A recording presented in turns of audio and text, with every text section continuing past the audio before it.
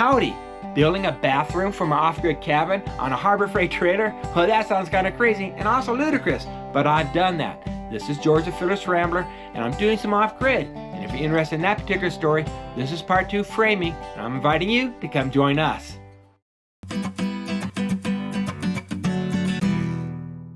Howdy! Fall's upon us. We have done a lot of work this summer, working on getting the interior done of our shed. And I've been working on a small outside portable bathroom that's on a trailer. So I am building this bathroom, and you've seen it before. And last week I got a chance to come up here and I finished the, well, not the plumbing, but certainly the drain system that will be able to hook up with an RV hookup down in here, or the one down below, depends where I end up parking this. And again, we have a secondary bathroom, one in our trailer, one maybe out here for the campers that are in tents, or maybe those that might be staying in the shed right here.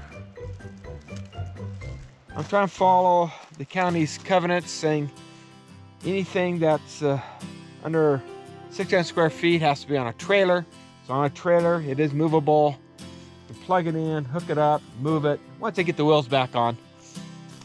And what I have here is, again, a toilet, a sink, a shower. Yeah, not a very big bathroom area, but certainly if you're camping, this will be fun. I don't know about fun, but at least it'd be usable, that you don't have to sit there and use a porta potty or go up in the trees somewhere and do your duties. So today I'm going to do some framing. I'm going to get the framing up.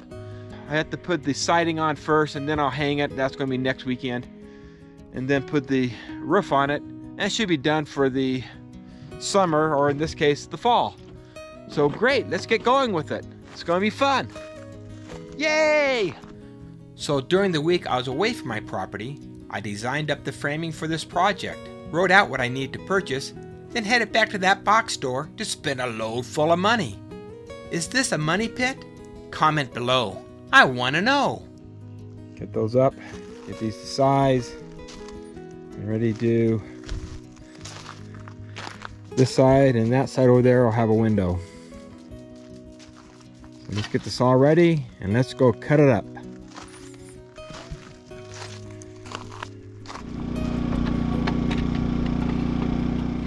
I marked up each of the 2x4s based off my design and drawings.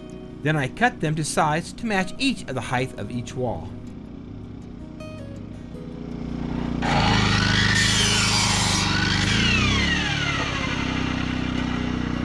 I laid out the studs 16 inches between centers for assembly, you know, nailing them together.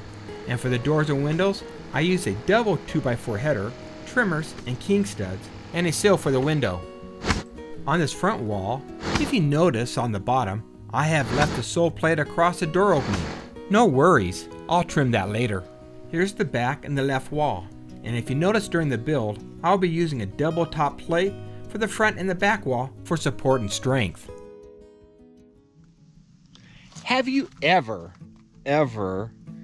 got done with a small project and go, oh, this is pretty good, but then you look at it and you know you've done something wrong?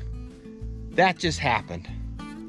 And it's not the first time it's ever happened to me. It just happened this time. So right here, after I got done and I put away all my tools and all the boards for the day, I come back and I look at this and I go, this isn't what I drew. Let me explain what I've done here on this window framing. Though I don't believe it will matter that much, because this is only 18 between centers, so I think the weight, it will be distributed well. This is what should have happened. This header should be on this board, and then I need another board right across here, all the way down, to do that correct. So guess what I'm going to be doing? I need to rip out this board, recut it, trim it right here and here, right to this line, and then add in the support that is needed to do a header correctly. Snap!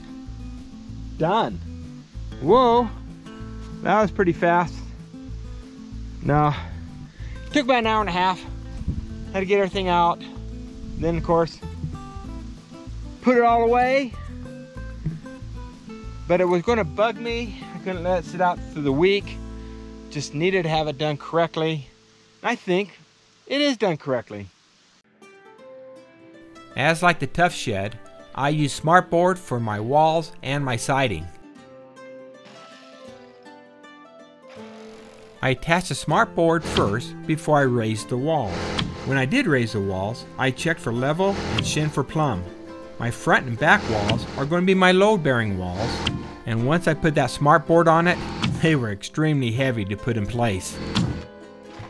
When I built the bathroom, I also put that smart siding on. They call it something else at Home Depot, but certainly it was easy to put up.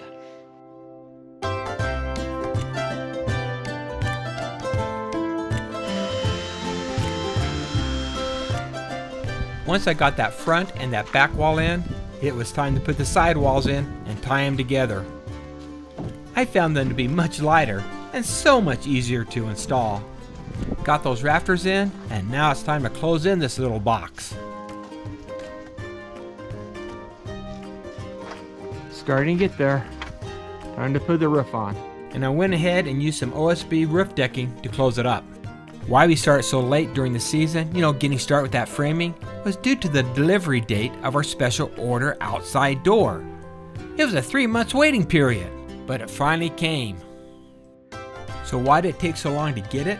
Well, it was an opposite swinging pre-hung metal outside door. To start that framing of the front wall, we need that measurement from that door jamb, the door frame. Once we had that measurement, the framing went quickly, and we could hang that door. Now this trailer's enclosed for the winter. Now we just need to seal in that door with some insulation, silicone caulking, and of course these really pretty decorative door casings. And as you notice that roof line, we added in some drip edges, soffits, and of course fascia. We couldn't forget to get that window in and put up some 30-year roofing shingles. If you're scared of heights, don't do DIY roofing. While you're roofing, someone's going to take a picture of you. Say cheese!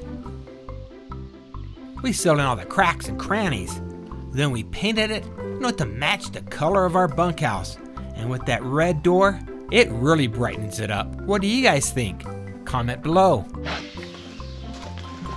So here it is. And this is where the toilet's going to go. The sink. And again, the shower. This right here is for an air vent for the shower. This part right there is for the air vent for the toilet.